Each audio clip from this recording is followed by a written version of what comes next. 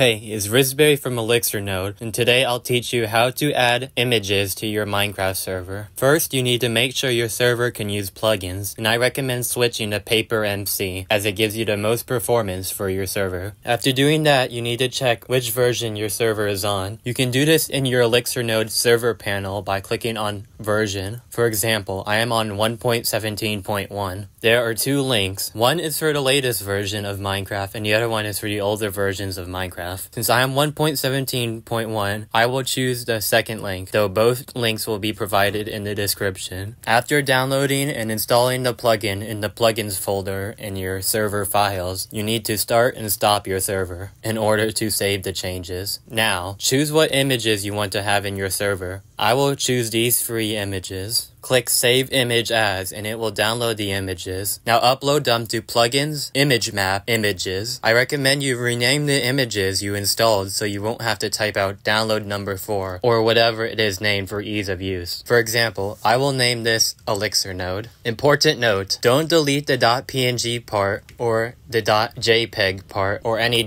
.file part, as it will corrupt the file. Now, start and join the server. Once in the server, type /ImageMaps. For example, /ImageMap Elixir Node. You can also change it if you want to show the item frames or not, the image to be fixed or not, glowing item frames, or even how big the image is. Make sure to leave a comment if this helped. But this has been Risberry from Elixir Node, signing off. Goodbye.